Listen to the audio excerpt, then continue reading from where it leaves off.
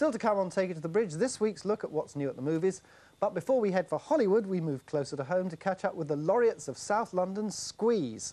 Next week, you'll be able to catch album number 12 of theirs, yes, 12. It's called Ridiculous, and following a marathon month-and-a-half tour of our land, Chris Difford and Glenn Tilbrook have made it to the comfort of our sofa. Gentlemen, welcome. Thanks very much for coming in. Thanks. The 12th album, it must be, I mean, we talk about the difficult third album. What's the 12th album like? Ridiculous. Very much the difficult 12th album, actually. I think we had a harder time recording this record than we have done any since very early days. Why was that?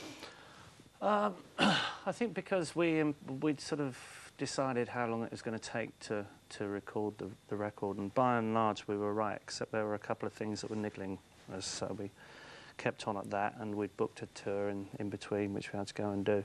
Basically, we opened up a Pandora's box of possibilities and followed each one to its logical conclusion, which meant that it took twice as long. I'm really happy with the result, but it was like tearing your hair out towards the end, just trying to get it finished before we started. Because when you've got a really defined style, as well defined as you have, then presumably it must be quite difficult to know whether just to go with that or whether to try and branch out and do something new. Well, we did both of those things. We managed to keep hold of our roots by playing all the songs live in the studio initially, right, which is where Squeeze's strengths have been over the past years.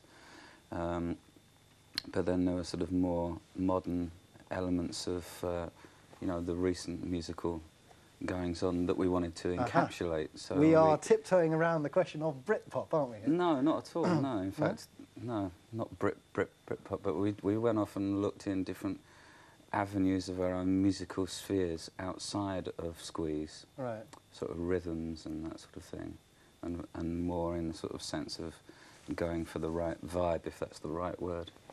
And how did the tour go? You just come off this huge tour which finished at the Albert Hall in London last Friday. Very well indeed. Yeah? Mm. Do you notice a different audience out there, or are these Squeeze loyalists and regulars?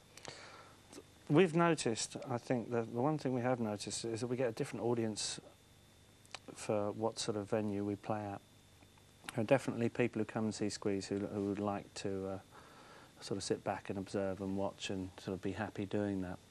When we're playing stand-up venues, we get a lot of younger people come in who actually aren't particularly content to just stand and watch us, but right, moving around a lot. And that's been something that's happened over the last couple of years. I've noticed a real resurgence in not only our traditional audience that's been getting old with us, but you know, a younger element creeping in, which is great because no one wants to play to exactly the same sort of audience all the time. Oh, well, that sounds terrific. Yeah, in fact, the other night we were signing autographs out in the stalls of one particular venue, and I happened to look under all the seats there because there was, you know, a lot of mess as there normally is.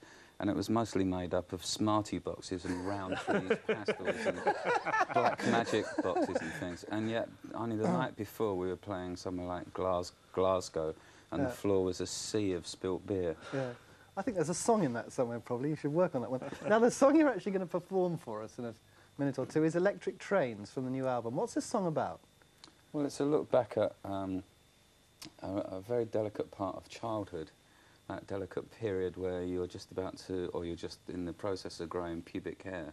Oh, yeah, that bit. Do you remember that? I'm still going through it, of course. And you're sort of looking at girls, which I'm still doing.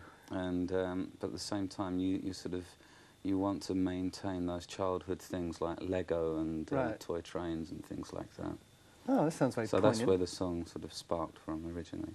Oh, great. Well, thanks very much for coming in, guys. And we very much look forward to hearing this Pubic saga of the torments of adolescence or something like it. Anyway, great to see you again. And here they come with Electric Trains.